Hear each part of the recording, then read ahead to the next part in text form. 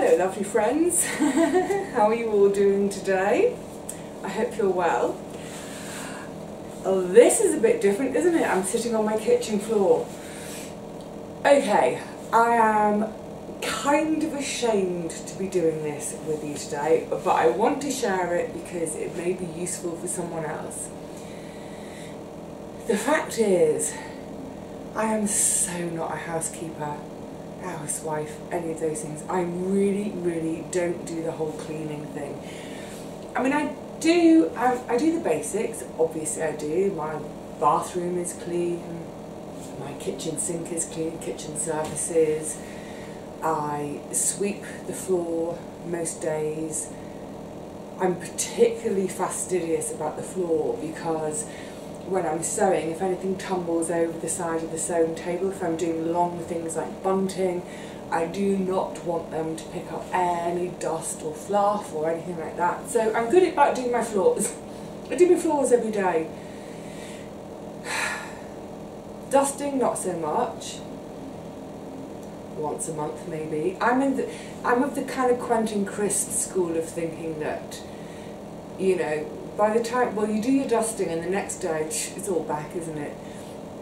However, this is a big deal for me today. I'm starting to tackle my oven. Now, I'm going to horrify you all, I know, and this is why I say I'm a bit ashamed. The thing for me is, there are only so many hours in the day, and I would rather spend my hours either in the garden or, you know, if the chance happens, reading a book. If I've got half an hour free at the end of the day, am I going to clean or read a book? No brainer. Yeah, I'm not a good housewife. Things like the fridge and the freezers, at least once a year I turn everything off and I do clean them. The oven, I haven't touched. God, I'm so ashamed. I'm so ashamed of this. We're going to have to just laugh. We're going to have to laugh together because I haven't cleaned it since the day I moved in. It was brand new. So when I moved in here, there was no kitchen at all. So I had to build one and put everything in. And thank you to Richard, the fantastic Richard Kill, who helped me to build this kitchen. A pal I knew from the bookshop days, a poet and a carpenter. Anyway, I haven't cleaned my oven in 17 years. I mean, that's rank, isn't it? Okay, so the thing is, I don't use my oven a lot. I maybe use my oven once a fortnight, but even so, I'm now kind of slightly icking and disgusting myself out. When I do use the oven, I usually have, whatever I'm cooking, I'll have a tray underneath to catch drips and spills. But even so, for instance, so what we're going to work on today is the glass part, the door, because it's brown, can't see through it. And the other day I was looking there, I was thinking, surely I should be able to see into my oven. I can't remember what I had in here, but I wanted to watch it. I think I was doing a pie or something and wanted to watch it rise and I couldn't see a thing. So, yeah, tackling the door today. And also, I'm starting to become more aware of and attuned to the fact that I will need to move from this property. I think probably within the next 2 or 3 years. I'm struggling more and more with those stairs. I love it. I love my cottage in the sky. I love being high up, but I'm being realistic. I really do. Whether I get knee replacements or not, I need to move to a ground floor property. And who knows, maybe one with a garden.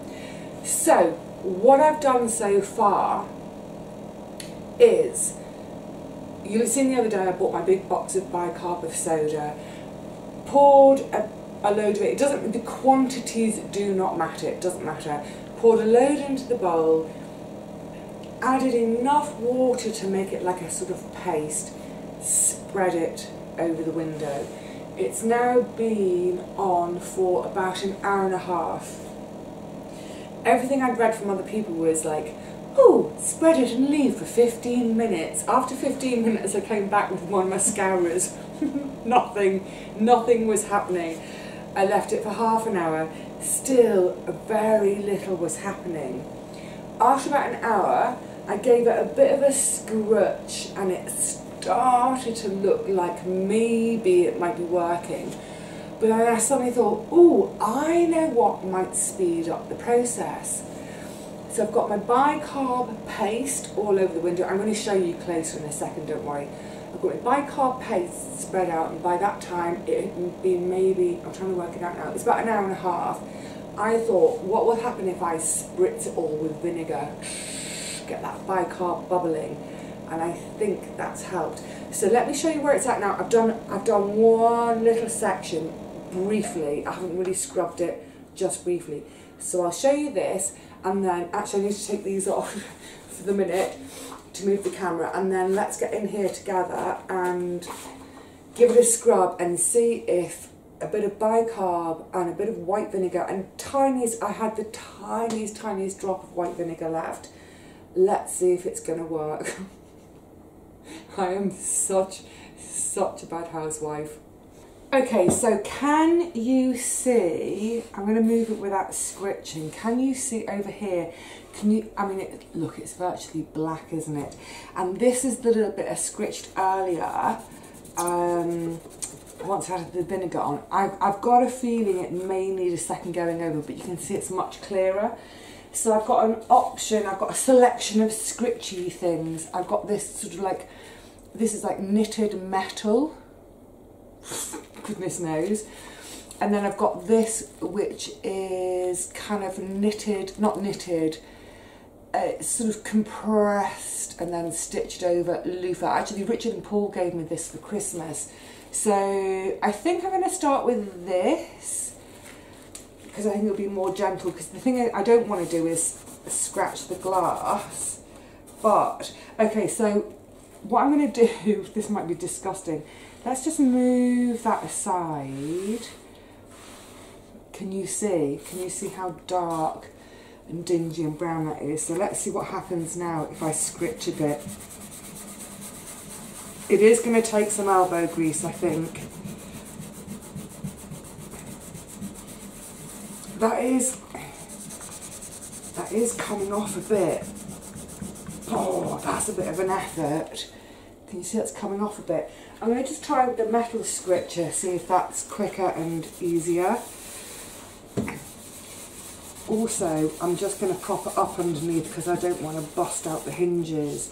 And I think as I scritch, oh, I want to get into these edges. Oh, Vivi, you filth meister. The other thing you can use, I've seen people saying they can use wire wool. I'd be really worried to use wire wool just because of scratching the glass.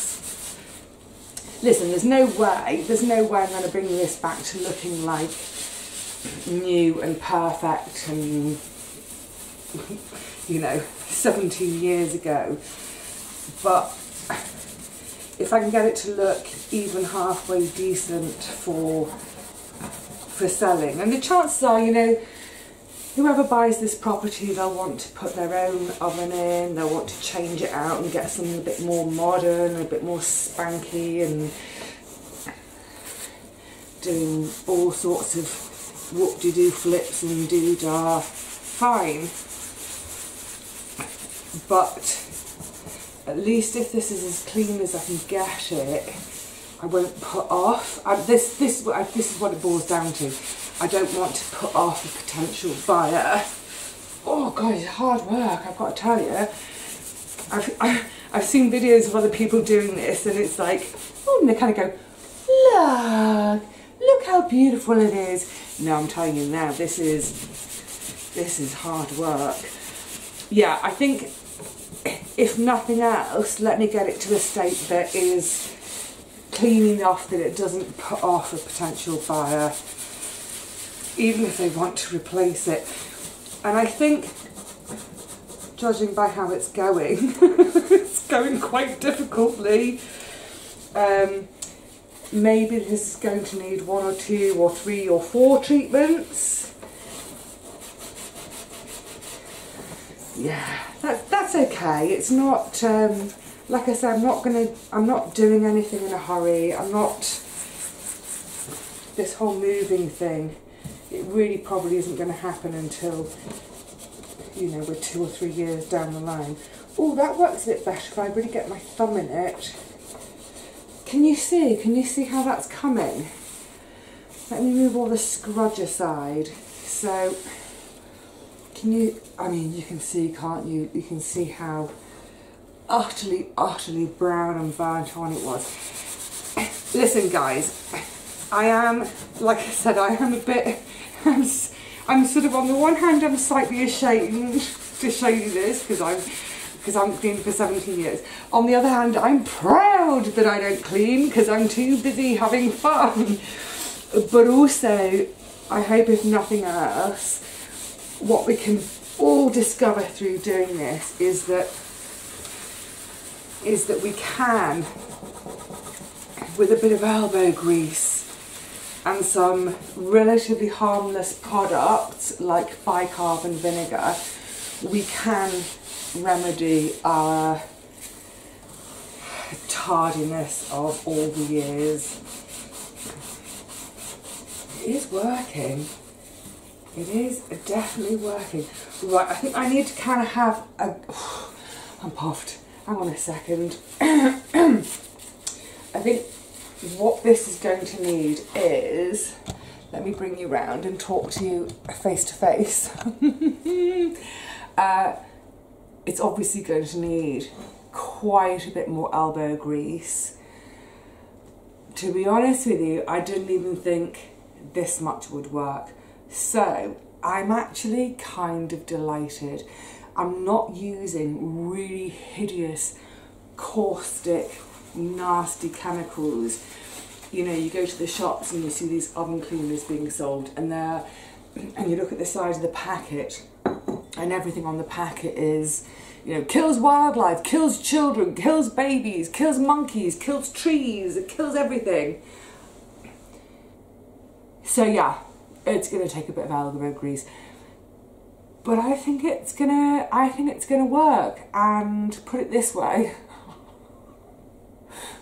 anything I can achieve today or over the course of the next few days, maybe a second, third treatment, anything will be better than the way it was. Please don't judge me. Please don't judge me for being an absolutely horrific housewife, cleaner type person. Like I said, I would rather be in the garden than doing this. But needs must. The day I come to sell this place, I don't want a buyer to try and knock 10 grand off the price purely because of the oven, and that's what people try and do. So yeah. Well, my lovely friends, it's the next day. I'm getting there. So what I did yesterday after I finished talking with you all, I carried on as much as I could, wiped it all off, and I could see the lower half of the window. It was really grimed on still. I'm wondering if that's something to do with the convection, I don't know. Anyway, so I've done another dose of the bicarb, and you know what? Saved myself time. So instead of making up a paste, literally all I did was I sprinkled the bicarb all over the window, and then using my watering can that I use for the seedlings, it's got the fine rose, I just sprinkled it enough to wet it all. Left it like that for, it's been about an hour and a half, and I had another little look, another little scratch, and it was coming away, but then I thought, oh, let's try the vinegar again. So again, using the fine rose on the watering can, and I must remember to thoroughly wash the watering can out of any vinegar, because if I water my plants with vinegar, I'll kill them. And then yeah, it's just down to elbow grease. So you can you see? Look, you can see my hand through it. Couldn't see that yesterday. There are a couple of really stubborn. They're really small spots, and I think I'm getting to the stage where I think I can live with those. Right, I think best thing to do now, I think I'm going to turn you off for a sec. I'm going to give this all a rinse and a buff up with a dry cloth, and let's see what difference hopefully I've been able to. Well, we can already see a bit of the difference, can't we? Look, can you see? Hand? Yeah, let's have a closer look once I've washed it all down. Phew. Right, let's take a closer look. I hope you'll all agree that, gosh, that was worth it, wasn't it? So the next job, you have to excuse me, the next job is all down here and the base of the inside of the oven and the oven racks themselves. All the racks can come out, they can go in the sink to soak. But yeah, on the inside I'll do exactly the same treatment. But that, frankly, I'm astonished at, because like I said, and you know, trust me, I wasn't exaggerating about 17 years. Amazing, look. So now when the oven door's shut, I can check to see if my pies are burning. I'm just going to try and get you all in really, really close so you can see I've also, all of the metal around has had a good scrub. There's still a few little bits there. And then, the camera's going to struggle to focus because, now it can focus. So you see there's just these last few, really stubborn bits. But I've managed for the most part to get right in up to the frame. There's a little bit there. It was a gnarly bit. But when you look at that level of brownness, that was what the whole window was. Yay! Oh, goodness, at last. I look dishevelled. You know what, that took some effort, it did. Obviously putting the bicarb on and leaving it to soak and walking away, great, get on with other things, but the actual scrubbing of it, I'd say each session I scrubbed for sort of 15-20 minutes. It's my own fault, of course, for not keeping on top of the cleaning over the years, but it just goes to show. I hope it came over at the beginning of the video just how brown that glass with all that baked on, the little spits of oil that happen during cooking, and as it's cooking and oil is evaporating, I don't know, whatever, you know, it really, really was caked on. So with a couple of really, really cheap ingredients, I think with the bicarb, is it what you call baking soda in America? I forgot to mention that earlier. I'll look it up so I can put it in the description. I've used about 50p worth of bicarb on that, and not even 10p worth of vinegar. Okay, I've still got the rest of the oven to do, so maybe once I've done the whole oven, I'll have used up that whole box of bicarb I bought the other day for £1.50. So look, £1.50, that's not a huge amount of money to spend to clean something that hasn't been cleaned for 17 years. I don't know what a proprietary caustic chemical solution would cost in the shops. I didn't actually bother to look. But the point of this is, you know, there's two things. One, it's been super cheap to do. I'm assuming it's super cheap. I can't, that made me jump. My tap's just had a wee. I can't imagine anything in the shops to clean your oven with so thoroughly for £1.50. So it's frugal. But really, really, really importantly, we're not using hideous, really vilely caustic chemicals which can end up in our water supply, what have you. Where all that paste of the bicarb was still there, I've kind of lifted it off and put it in my sink drain and run some hot water in that fizz. That's going to give my little U-bend a clean too. I'm chuffed. Yay, good job done. I now need to do the outside, because where I was supporting the door with one hand as I was scrubbing, my right arm would get tired, so I'd swap, scrub with my left. So now of course there's all sorts of like yucky bicarby bits on the outside of the door. Fine, I'll do that in a minute. But yeah, I'm chuffed. I'm really ashamed of myself for letting it go on for so long. But you know what? Life's too short, isn't it? It's like, I'm far too busy having fun than to clean my oven. But, like I said, you know, at some point I'm going to be selling this gaff. I want it to look as good as it can. I don't want anything in here to put off a potential buyer.